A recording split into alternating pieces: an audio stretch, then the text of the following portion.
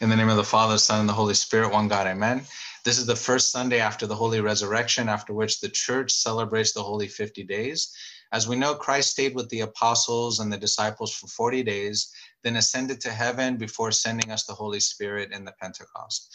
So this period of the 50 days is one of joy, one of power, one of reassurance that we experience and live with the apostles, the same feeling that they felt.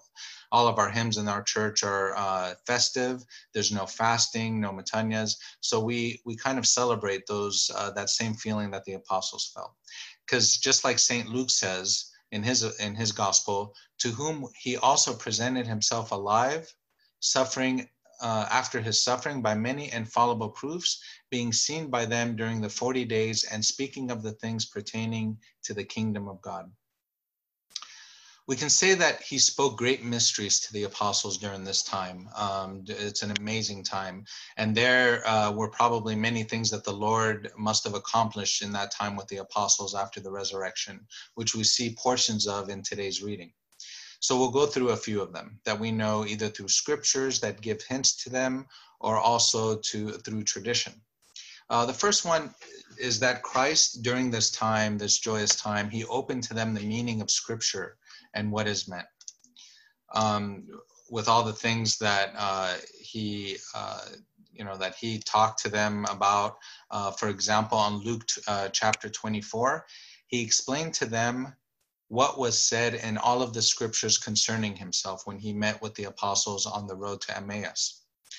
Likewise, in Luke 24, then he opened their minds so that they could understand the scriptures.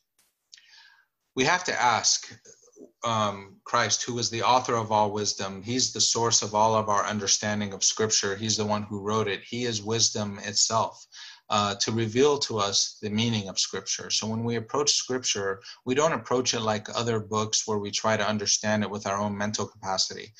In understanding scripture, we have to ask the author himself, which is, of course, God. And he's there present with us in our studies and in our diving deep into the scriptures. So we're blessed also to have the writings of many church fathers that are very easily accessible now in our time more than any other time in church history. We have them easily accessible and are a great resource for us to understand the meanings of scripture. Scripture everywhere encourages us to have a deeper understanding of what the Bible says. In Isaiah chapter 33, it says, "Wisdom and knowledge will be the stability of your times and the strength of salvation." And in Hosea, "My people are destroyed for lack of knowledge." And many other similar verses that encourage us to understand scripture and to dive deeper in our beliefs and our faith. Because our faith and of course our spirituality are tied together. As you grow in understanding, your spirituality grows. And as you grow in spirituality, your understanding grows. Each reciprocally increases the other. So it's really beneficial for us and even essential for us to dive deeper into the scriptures. And that's what he did during the 40 days. The second thing we can say he did is he brought to their remembrance the things that he did during the 3-year ministry. Especially during these times, we barely know what day it is during this quarantine that we're all going through, let alone what happened in the last 3 years. And some events were really critical towards our salvation and our beliefs. So Christ brought their remembrance to the things that he did during the 3-year ministry. As it says in Luke chapter 24, "These are the words which I spoke to you while I was still with you, and all things must be fulfilled which were written in the law of Moses and the prophets and the Psalms concerning me." We could say that generally forgetfulness in the spiritual life can be very dangerous to our spiritual life when we consider, for example, the Israelites who saw the mighty hand of God and all the wonders that he did in releasing them from slavery, the plagues and how he bent Pharaoh's to his will, even though Pharaoh wasn't willing to, and how they walked through pillars of water and the pillars of smoke and of fire, and they walked through walls of water, coming clean on the other side, freed from the bondage of their enemy. But it's interesting, only a few days later, you find them melting their gold and shaping it into a cow and worshiping it. Very strange, right? When we think about it, we think it's a very strange thing to do, to go from seeing all these wonders to worshiping a man-made golden calf. But we fall into that same trap sometimes when we don't remind ourselves of the scriptures. We have to keep these wonders and the things that God accomplished fresh in our minds always.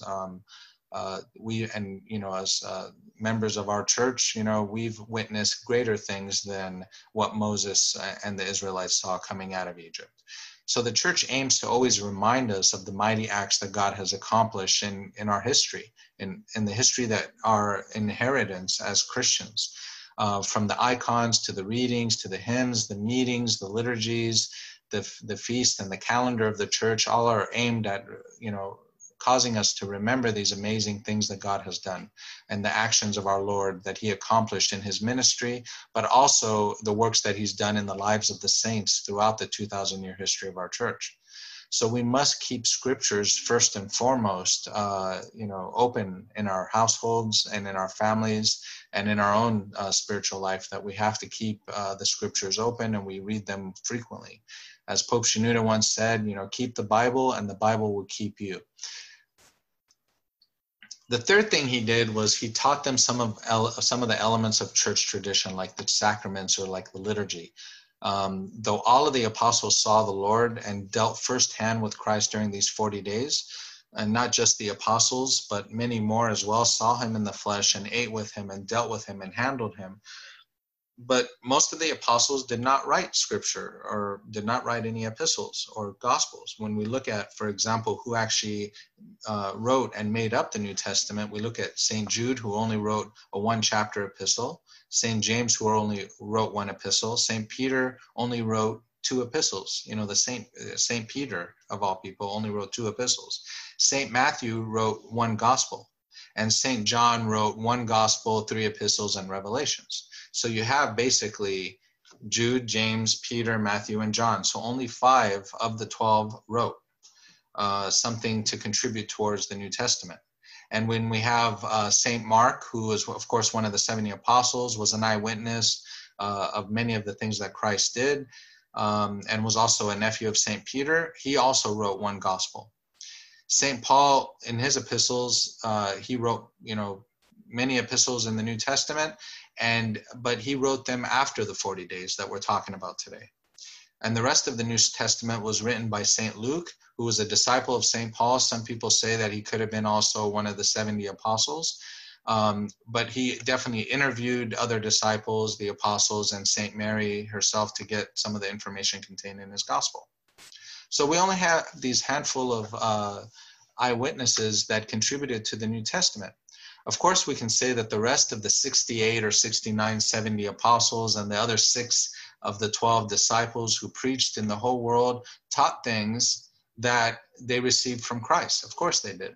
And even the 5 disciples in St. Mark and St. Luke, and who were there during the 40 days, possibly St. Luke, we know that what they contributed to the New Testament didn't just teach what they wrote. They also taught things verbally. And the scripture itself alludes to this, as St. John, one of the 12, says, "Having many things to write to you, I did not wish to do so with paper and ink, but I hope to come to you and speak face to face." So what were these things that he spoke face to face, but not write in his epistles or in his gospels or in Revelation? Even St. Paul himself says this. He says, "And the things that you have heard from me among many witnesses, commit these to faithful men who will be able to teach others also." And he says, and the things that you have heard, not the things that you have read, but the things that you have heard from me, commit these to faithful men who will teach others. So how did the Lord teach them to teach us? How did their teachings reach us if it wasn't through New Testament? Of course, the answer is church tradition. And we know that some of these things in the 40 days that Christ himself taught during this 40 days included the Eucharist. Some things are written and other things are hinted about in Scripture. But most importantly, the Eucharist and the baptism, we know that Christ during these 40 days kind of reestablished the liturgies and reminded them of the Last Supper and the institution of the Eucharist. And so he established these things, and we see all the 12 disciples and the 70 apostles. They learned these things from him during this precious few days of 40 days with Christ. And then they go out into the whole world preaching and conducting liturgies. That's what they did, for the New Testament wasn't written yet. And it says here, for I received, in St. Paul in 1 Corinthians, for I received from the Lord that which I also delivered to you, that the Lord Jesus Christ came on the same night in which he was betrayed, took bread, and he instituted the Eucharist. It's very amazing to see sometimes when you go to other traditional churches like the Catholic Church or the other Orthodox, Eastern Orthodox churches, or even some very traditional like Lutheran churches. As you may know, that our churches have been separated for 1,500 years, since the year 451. But these churches, these traditional churches, even the Lutheran churches, which of course started the Protestant movement, even they have some basic framework of the liturgy. So what does that tell us? That after 15th century of not speaking, up until only recently, that you have the very similar framework for the liturgy. And the masses that the Catholics and the Eastern Orthodox, that they all practice, what does it show? That if we haven't talked for so long, and yet we have the same basic framework, the anaphora, the greet one another with a holy kiss, holy God, holy mighty, holy immortal, those are all in all the liturgies. So what does that tell you, except that, of course, that we have a common beginning when it comes to the liturgy, which, of course, that common beginning is Christ himself. The liturgies were therefore written before the New Testament was put together, and let alone distributed to the whole world, by the apostles themselves as they learned it from Christ, especially during this holy time of 40 days. So from the resurrection of Christ to the last writing of the New Testament, we have about 67 years ago. So the Christians during this time, they had the liturgy. During this time, they practiced the liturgy. So the liturgy, when it speaks about the anaphora and speaks about how Christ instituted the Eucharist, they're not quoting a Bible that's been translated or one of the Gospels. It's a primary source. They're quoting because the apostles themselves wrote the basic framework of the liturgy. And so they're quoting it directly as they've heard it. It's one of the primary sources. So another thing that Christ did during this time is he gave them the priestly authority, so that the Holy Spirit can work through the priest to, as an instrument, to perform the sacraments. So in today's reading, we read, and when he had said this, he breathed on them. A very strange thing he does, he breathed on them, reminding us of what he did in Genesis when he breathed life into creation. And when he had said this, he breathed on them and said to them, receive the Holy Spirit. If you forgive the sins of any, they are forgiven them. If you retain the sins of any, they are retained. This receiving of the Holy Spirit, of course, was before the Pentecost, and because it was for a different purpose, for the priestly office, for the performance of the sacraments that was going to happen later with the apostles, and of course their successors as well. So this breath from Christ was given to St. Mark, one of the 70, and then later on as he converted Ananias, right, the second bishop of Alexandria. And through the 2,000 year, through the ages, right, to Pope Shenouda, to Amba Serapion, our metropolitan of our diocese, to the priests of our diocese, to administer the sacraments such as the Eucharist, the baptisms, and the confessions, and the anointing of the Holy Spirit through the Maroon. And so we receive that, right? It's a really amazing gift that we have, that the breath of Christ that causes the forgiveness of our sins, that looses us from sins, that recreates our human nature and renews us to be children of God, is active through the ages, through the administration of the sacraments that we receive if we live holy lives and if we have faith, of course, in our Lord Jesus Christ. You'll notice the priest will blow, if you ever have witnessed during a confession, or if you've witnessed if a bishop anoints a new priest, you'll see that the bishop will blow on the the priest, to give him that priestly authority. So the same breath of Christ to the apostles and through the ages to the priest, and the priest will blow on you when you confess, and you confess your sins. The priest is just an instrument. It's just a tool. It's that breath of Christ, that Christ himself present and forgiving us our sins. That's that breath that has traveled 2,000 years to the present age to affect us, is an amazing gift that we have, and we thank God. The fifth thing that he did during this time was he gave the Great Command, or what's called the Great Commission. He says in today's reading, "As the Father has sent me, I also send you. Go therefore and make disciples of all nations," as it says in Matthew, "baptizing them in the name of the Father, the Son, and the Holy Spirit, teaching them to observe all the things that I have commanded you. And lo, I am with you always, even unto the end of the age." And in Mark, it says, "Go into all the world and preach the gospel to every creature. He who believes and is baptized will be saved. He who does not believe will be condemned." So he's given in the past. I'm not sure how to help with that. He's given similar requests in the Old Testament to some of the prophets. For example, he gave to Moses that same request to preach to Pharaoh. And as you know, Moses says to the Lord, "O my Lord, I am not eloquent, neither before nor since you have spoken to your servant, but I am slow of speech and slow of tongue." And similarly to Jeremiah, he says, whom he knew, of course, before he was born, only a handful of, besides John the Baptist, Jeremiah, he says of Jeremiah that he knew him before he was born. And it says, and Jeremiah responds to the request to go preach, "Ah, Lord, behold, I cannot speak, for I am a youth." And God rebukes him, saying, "Do not say that I am a youth." Don't use that as an excuse, because I'm with you. So both with Moses and with Jeremiah as examples, they were preaching on a lower scale, but they had some hesitancy, right? They were a little bit of afraid or nervous, or felt that their weakness to go preach. But when you look at the apostles, in contrast, they did not hesitate or object.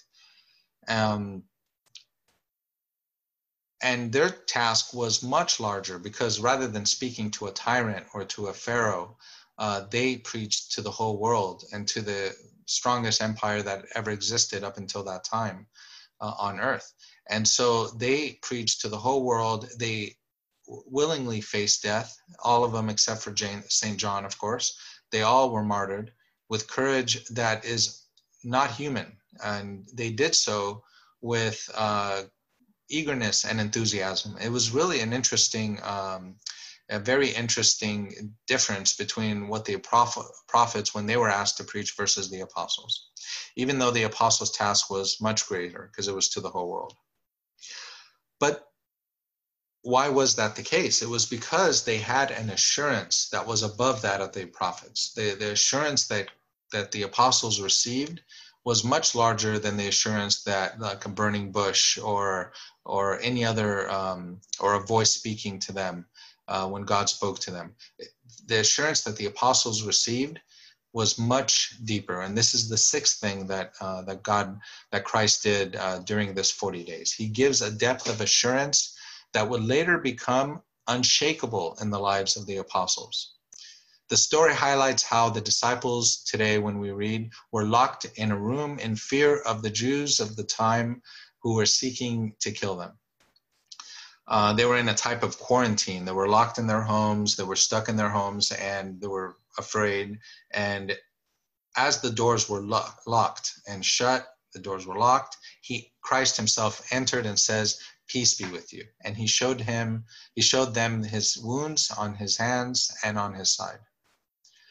This shows a few things. First, he refers to himself as peace. As Christ himself said, "A little while and you will not see me, and again a little while you will see me, because I go to the Father. But I will see you again, and your heart will rejoice, and your joy no one will take from you." St. Cyril of Alexandria says, wherever Christ is present, tranquility of spirit will surely follow.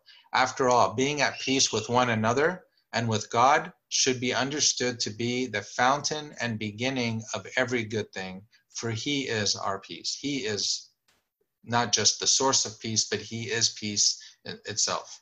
So when he says, peace be with you, he's giving his presence to us because he is peace. So as the doors were locked and the apostles were in the home behind closed doors, our Lord enters in and says, peace with you. And he showed them, of course, his wounds on his hand and on his side. Also, the fact that he entered into the room while it was locked shows his divinity and his humanity. Just like all the other miracles he performed while he was in the flesh during his ministry, this one also shows that he is both God and human. His wounds show that he was indeed him who walked among them and was crucified. He could have appeared to them in great glory, right? Like, for example, on the mountain of transfiguration, where he was shining so bright that one can barely look at him, right? He could have showed himself like that, but instead Christ was intent on appearing as he was before during the 3-year ministry, and having the apostles handle his flesh, and be convinced that it was indeed him who arose from the dead. It was the same Christ that they're familiar with, that ate the same food with them, and more importantly, that this flesh that rose from the dead is human flesh. It's the same flesh as our own, and that has been resurrected. And once the apostles perceived this, they perceived this amazing truth that Christ was indeed resurrected from the dead. Indeed, in truth, that he was resurrected from the dead.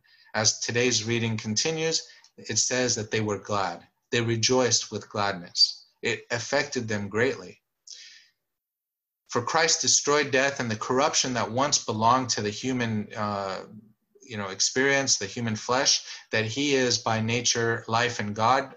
Now he resurrects from the dead, and we know that this brought gladness to the hearts of the apostles.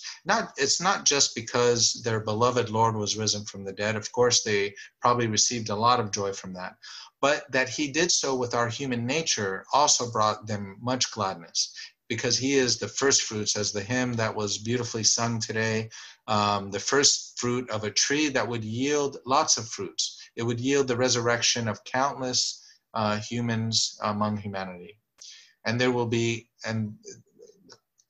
very glad because they realized the benefit on a very, very personal level. They knew that they themselves would follow this as well. But St. Thomas, as we read today, was not there. And so he says that unless he too saw and touched the wounds, that he wouldn't believe. But Christ appears again and allows St. Thomas to handle and see the wounds for himself. One could argue that Christ, of course, was going to appear to him anyways, because how else would he receive that priestly authority to go and preach, like we know, for example, he went and preached in India. Otherwise, how else would he have received that priestly authority and go set up liturgies and go establish the church there, which still exists to this day? So he may have missed a unique opportunity to believe prior to seeing Christ, because had he believed before he saw Christ, he would have received the blessing, and eventually he would have also seen Christ, because Christ would have appeared to him. This opportunity, of course, is with us every day in the church, right? As Christians, to show that faith during trials. Likewise, the apostles who were in despair before they saw Christ, they could have showed more faith, right? And we too, when we're going through problems, when we're going through tribulations, when we're going through pandemics even, whatever challenge we have and whatever challenge we're faced with, if we face it with faith and courage, eventually we will see Christ. And because it is inevitable that Christ will appear to us eventually. He will appear. And to take away any of these temporary problems that we're faced with that appear like a dark cloud, and he blows them away, and he appears. And of course, we will see him, of course, in our end of days, right? Eventually, we will see Christ. We will see him just like Thomas saw him. Because Christ, he appeared to all of them, and he presented himself alive after his suffering by many infallible proofs, as St. Luke says, being seen by them during the 40 days and speaking of the things pertaining to the kingdom of God. And the New Testament, it seems like the apostles were intent on really emphasizing this. The New Testament saturated with powerful reassurance that Christ gives to the apostles. Of all the promises that Christ gives, if you really read scripture, they're full of assurance. And I'll just read a few of them. In John 1:34, and I have seen and testified that this is the Son of God. Eyewitness. Again, Luke. Inasmuch as many have taken in hand to set in order a narrative of those things which have been fulfilled among us, just as those who from the beginning were eyewitnesses and ministers of the word delivered them to us, that you may know the certainty of the things in which you have been instructed. And in Acts 1:3, to whom he presented himself alive after his suffering by many infallible proofs, proofs that cannot be denied when really investigated critically. So this Jesus God has raised up, of which we are all witnesses in Acts chapter 2. And in Acts 10, not to all people he appeared, but to witnesses chosen before by God, even to us who ate and drank with him after he rose from the dead. And another powerful example is what St. Paul says in 1 Corinthians. For I delivered to you first of all that which I also received, that Christ died for our sins according to the scriptures, and that he was buried, and that he rose again the third day according to the scriptures, and that he was seen by Cephas, St. Peter, then by the 12. After that he was seen by over 500 brethren at once, of whom the greater part remain to the present at the time of the writing of his epistle, but some have fallen asleep. After that, he was seen by James again, and then by the apostles again, and then last of all, he was seen by me also, St. Paul, as one born out of due time.